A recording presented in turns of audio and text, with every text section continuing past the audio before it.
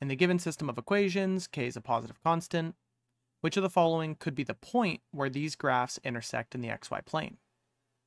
Okay, well, I see that both of them are equal to k, so probably the first thing I would try is just setting them equal, right? So we could say 32x plus 31y is equal to 31x minus 32y. And if I get them in slope-intercept form, I should easily be able to plug in like an x and a y to see if it functions. So I would add my y to the other side. So that's going to be 63y. And that's going to be equal to, if I subtract 32x, I should get negative 1x. Divide by 63. And we're going to get y is equal to negative 1 over 63x.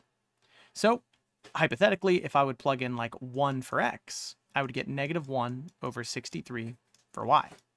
And you can probably already see, well, in A, it's really close, right? Because if I would plug in like a 1 for each of these, same thing would happen. We would set them equal, but we're getting a negative y value, not a positive y value here. So A is close, but wrong. I'd probably skip these two for now, because looking down below, we also have a denominator of 63 down here.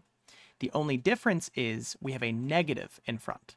So same thing, if I plug in a positive 8 for my x value, we're going to get a negative 8 over 63, and that is exactly what D is reflecting, so that's going to be our final answer here.